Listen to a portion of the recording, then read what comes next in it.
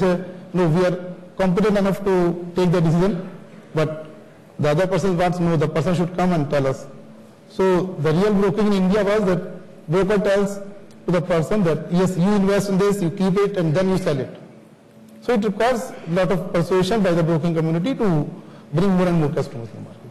Well, there's also the nature of the trade and how it's going to happen. We're looking at 1.5 lakh crores. If you're looking at volumes coming out of the futures and options space, and maybe 20 to 25,000 crores is what are coming from the cash market, and not more than 5 to 10% is actually delivery volume. So the rest of it is all trading volume. So it's an Indian investor. It's a funny conundrum. You have an Indian investor who's the classic speculative investor, and yet very few people are doing it. So if it's got to do with the psyche, then there should be more people doing it. Like you always know that the Chinese are traditional gamblers. That's not the case in India. You know, is F&O the way to go? Is it going to be actual investing? Is it going to be investing versus trading? Who's going to win the war? As far as investors are concerned, there are different type of people who like to invest on long term. For them, these people are there permanently and they are investing, and those volumes are also increasing. And certainly as when we see the bull run coming in, all of a sudden we see that the number of inactive accounts becoming active all of a sudden. I think only 5% of the savings are going into the equity market. That is the problem. I think we have to tell the people that how investing in the share market is good. For that, the investor education is required. We are still not going into tier 2, tier 3 cities where we have to show them, particularly this derivative coming in, how they can contain their risk, particularly through the options. I think it is a tool which has to be told to them. It is, if they use it for hedging, it is a fantastic product. And secondly, many products are coming now where we have equity, we have equity derivatives, we have commodity, we have currency options are coming now. Our exporters can hedge it. I'm saying the total market which are going to be happening is going to be mind-boggling. The question which will happen to the broking community is how to handle the large volume at a minimum cost. And for that, it requires the efficiency in terms of whether it is a client acquisition, it is a cross-selling of the multiple products. The same person, when he goes, he sells equity, he sells commodity, he sells distribution, he sells insurance, so we have to see when a person, relationship manager is making a visit, he covers all the products or all the needs of that client. So he becomes a one-stop shop, so his cost of multi-time visiting and the time is much less.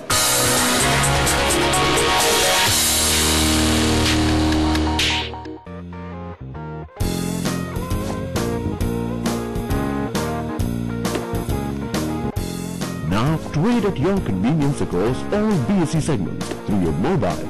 BSE introduces mobile-based trading. Aquaguard को सब कहते हैं पानी का doctor. पानी कैसा भी हो, एक्वागार्ड को सब कुछ पता है। एक्वागार्ड टोटल पानी का doctor. Call 3988333333।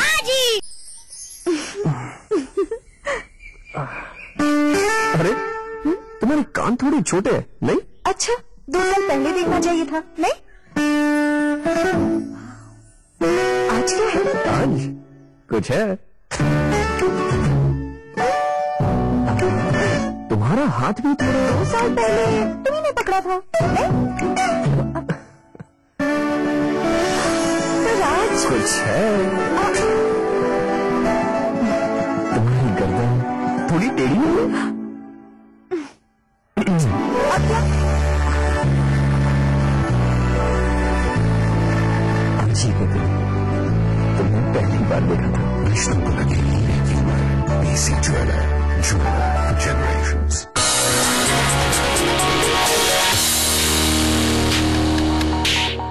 More than 500 million Indians under the age of 25, and they are the ones who do everything on their mobile. They're very net savvy. They would probably like to do online trading as and when they start to save, because as per numbers I've been told, they are currently saving -2%. So that needs to get into the positive, and when that actually works out, then online trading, mobile trading, all of that will become really very, very relevant right now. Mr. Azare, how is that the target audience? Yeah, exactly. See, next leap in this industry will come definitely from that segment of the customers, because if you actually see, there are around 630 million mobile users, wherein hardly, 80 million Demat account holders, active Demat account holders, I'll say. So if you see that ratio, it is very, very skewed. And with technology playing a very, very lead role, and definitely the young generation being very, very technology savvy, and also with the 3G spectrum coming into play, so the data transfer speed becoming really, really fast and really, really efficient, which is one of the most critical factors in trading activity, because price fluctuations happen pretty fast. So with these combinations, obviously, I mean, that is the generation which is to be tapped forward, and that's going to be the growth engine for probably a lot of broking houses in future. Well, there's a lot of scope for innovation in the equity markets. We've seen futures and derivatives as a segment that's really thrived and burgeoned, and it's become big. We've got introduction of currency futures in this market as well. Where is the scope for more innovation, and how do we take this industry forward? Mr. Nagpal, any thoughts on that? Yeah, I think there was one very interesting point that was coming into my mind. You know, if you look at the average age of the customer with a broker, I mean, that's partly very low. You know, look at it. I think in most of the broking outfits, the average age of the customer would be not more than 3 to 6 months. You know, if you look at the pattern, the kind of business that he does with you, initially for the first time when he gets enrolled with you, he would be very active in your business, will be giving you a reasonably amount of good brokerages. But as the time progresses, either he loses his money or he is approached by some other customer or a competition at a lower brokerages, then he shows a tendency to move on to the other broker, or he ends up losing his capital because he's not been handheld properly. You know, if we can build in a mechanism in place where this person, whenever he does, you know, we have to understand what has been the trading pattern of this customer. Has he been doing more of the business in F&O side? Has he been doing more of the business in option side, or future side, or delivery side?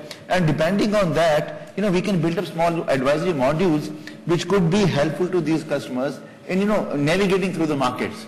If that can happen, I think we can increase the average age of the customer from, let's say, X months to, let's say, 2X months. If that happens, I think it takes care of most of the challenges. One, obviously, we're talking about, you know, servicing a customer, because acquiring a customer is a huge cost. If there's a customer who is sustaining for a longer period of time, I think you can make more money on him, hence you can sustain better.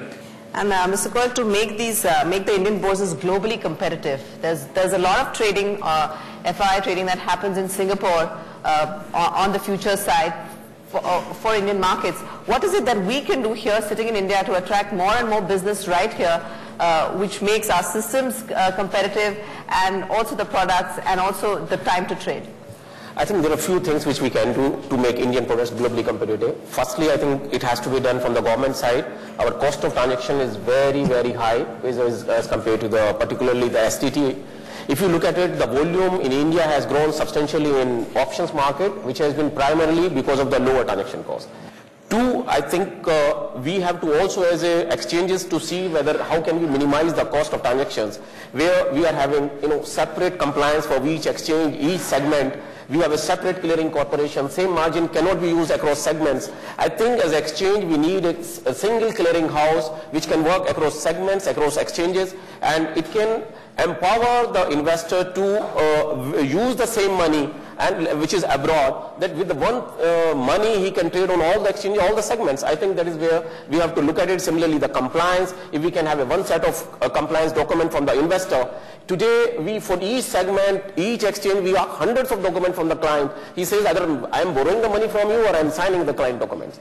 Third thing I will like to say, to be globally competitive, our trading platforms have to innovate substantially. I think they have to provide much more data, much more facility to him to trade as well as invest. So it will be educative to him, it will facilitate to him. Right now they are just execution and trading tools. If they are far superior in terms of quality, helping him in how to invest and trade, I think that will make us take us much ahead. So I think finally we've come to the end of the discussion. I'd just like to throw one final question to all our panelists, and that really would be, if you're looking at 3 critical success factors for growth in this industry over the next 3 years, what would they be? Let's start with you, Mr. Shashi Bhushan. Technology, of course, because with 60 crore mobile phones around, it's a huge opportunity. If you do a job well, there is a significant shift from offline to online, and I'm sure if we get it into simpler formats, the mobile penetration will definitely help grow the market. So technology is important. 2 is the reach. Definitely we need to increase the reach, without which, you know, as I was mentioning earlier, we still will be fighting for the same pie. And 3, and most important, there is a guarded acceptance of leverage in our business. Okay. And finance today significantly plays a role in helping those able customers to take that additional mileage on the markets. So finance is critical to help get the size. And I think that those are the three. I think adding to that, I think investor education will be something which will be very, very critical for very, very healthy and robust growth of the industry in future. Banking transaction has to be strengthened because we receive the payments within 2-3 days. If the banking transactions are streamlined, it will give a good pace of growth to the market. How to leverage the network for cross-selling all the products so that your productivity from the same infrastructure goes up. And I think the training the sales force to deliver those products. I think training the people will be also very important, our sales force. Yeah, for me, I think the majority of the points have been covered by the August gathering. But I would still go on to say that, we have to have an attitude wherein we can think of customers' interest first. I think, within our own minds, we just want to look at the customer as though we can make maximum revenue out of this customer as soon as possible. I think there needs to be, change in the mindset of the broking community and the intermediation community, that we need to nurture the customer for him to sustain for a longer period of time. And if he sustains with us for a longer period of time, he'll automatically cover his own costs. At the same time, he would be, giving us lot more revenue over a period of time. And then obviously, as he was pointing out, technology being there and capital is going to be, I think, more and more important, because as we reach into a bigger size and the economy takes a bigger size, I think brokers have to be far more capitalized than they currently are. Right.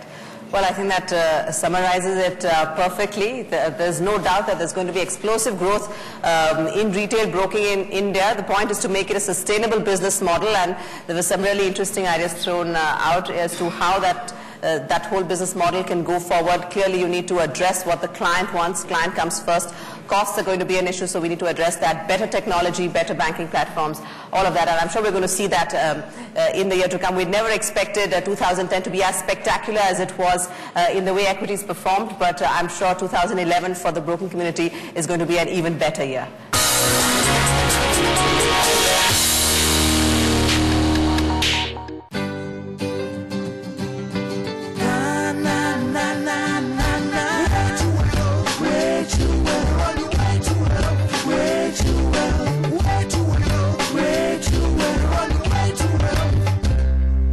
The future's limitless, the future just grow.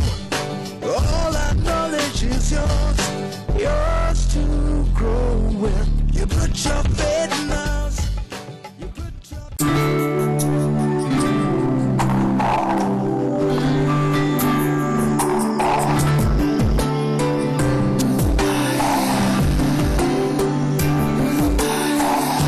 Karlon now also makes dining tables. Karlon Furniture. कदम कदम पे बनके मेरी छाँव तुम चले, जो मैं थका तो तुम ही मेरे पाँव बन चले। कोई तुझसे ना मिले,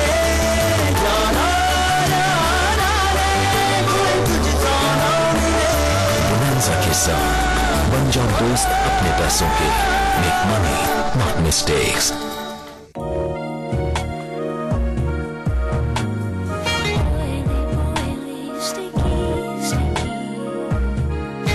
चिप करती कोल्ड क्रीम्स को कहो गुड बाय. आयुर हर्बल कोल्ड क्रीम, जिसमें है एलोवेरा, जो बनी है खास आपके लिए, यानी non oily non sticky skin हमेशा.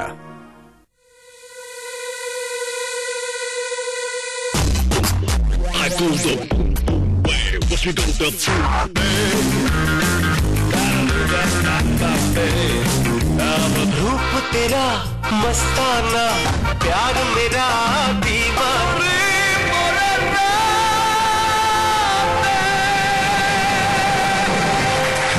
Flip your mood in 4 different ways with Flipside Showerheads from Kohler. In today's world, resources are limited, and size can take you only so far. By helping you make the most of all your strengths, Accenture enables organizations to balance size and nimbleness. So instead of merely seeing new opportunities, you can seize them. Accenture, consulting, technology, outsourcing, high performance, delivered.